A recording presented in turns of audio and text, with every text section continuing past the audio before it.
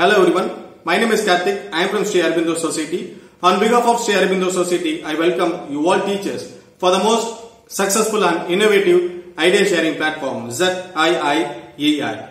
Today, we are going to discuss about various innovative ideas, and also we are going to discuss about the learning process of students with a very fun and interesting atmosphere. And now we are going to discuss about a poem called Flying Man. This poem, Flying Man, is from NCERT syllabus. The chapter number is 19, class 1, subject English. So how we are going to learn this poem? We are going to learn this poem with the help of an innovative idea called word C. So what are the innovations behind this innovative idea, word C? The innovations are: the students should enhance their vocabulary skills, their creative thinking ability skills, while they express their views and thoughts outrightly. This idea leads to self-learning, and also this idea helps the students to learn the concepts in a very playful manner. So these are the innovations behind this innovative idea, word C. So what are the objectives of this innovative idea? The objective is to revise the concepts of vocabularies, naming words, action words, and occupations.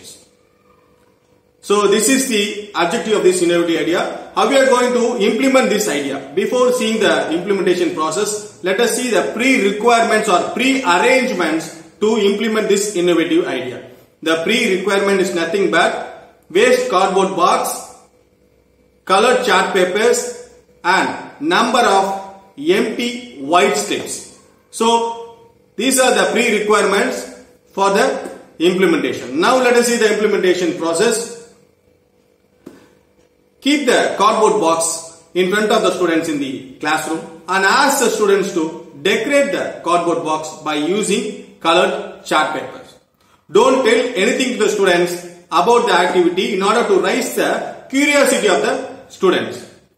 Now after decorating it, distribute the blank white slips among the students and ask them to write any word or draw anything which is related to the poem Flying Man.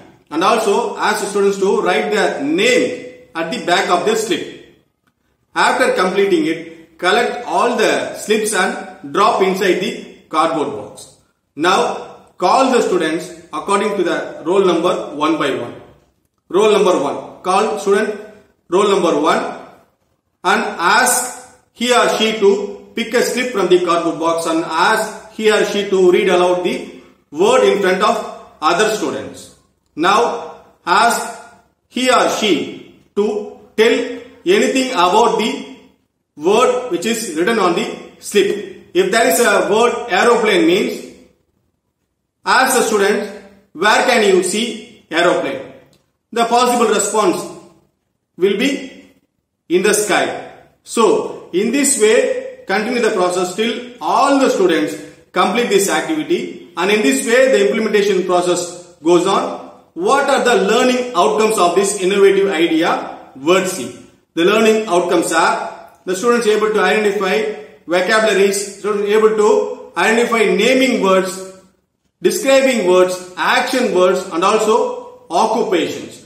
The students able to recognize sounds of letters A to Z. The student able to associate pictures and words. The students able to identify characters and sequence of events in a story or in a poem.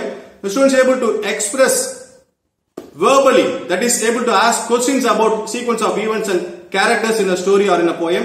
The students able to respond comprehension questions in a poem or in a story. The students able to draw or write words and write short sentences in response to a poem or in response to a story. The students able to develop their core life skills such as critical thinking, effective communication, and decision making. The student able to collect records and interpret simple information. Even the poor learners and the children with disabilities can improve their learning process with the help of this innovative idea, word C. And finally, experiential learning takes the students away from abstract world to the real world. So these are the learning outcomes of this innovative idea, word C. If you like this video, kindly like and share. Also, please subscribe to Sri Aurobindo Society's YouTube channel ZIIEI. On another fine day, let us meet and discuss with another innovation. Until then, it's bye from Karthik. Thanks for watching.